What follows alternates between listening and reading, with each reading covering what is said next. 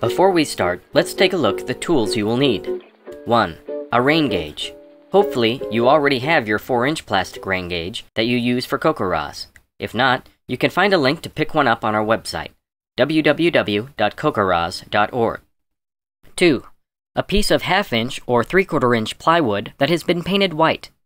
The National Weather Service suggests a size of 16 inches by 24 inches. However, as long as it is at least 16 inches by 16 inches, you should be able to get an accurate measurement. But no matter what size it is, it must be painted white to avoid heat absorption. 3. A ruler or a yardstick. Ideally, the measurements will be in inches with increments of tenths of an inch. That should keep you from having to convert any measurements. 4. A snow swatter. You can use a fly swatter or spatula. We'll go over what you need this for later. Place your snow measurement board on the ground where snow is not likely to drift.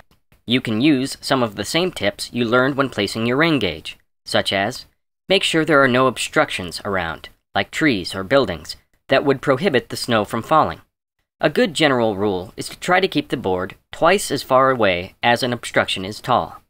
If there is no such place in your measuring location, try to pick the most open area available. It's also a good idea to mark the location of your snow measurement board with a flag or reflector. Otherwise, it might be hard to find when it comes time to measure. Remove your funnel from the top of your rain gauge, as well as the inner measuring cylinder. This will allow snow to fall in the main cylinder so that you can later measure the amount of water that is in the melted snow. Now all we need is for it to snow.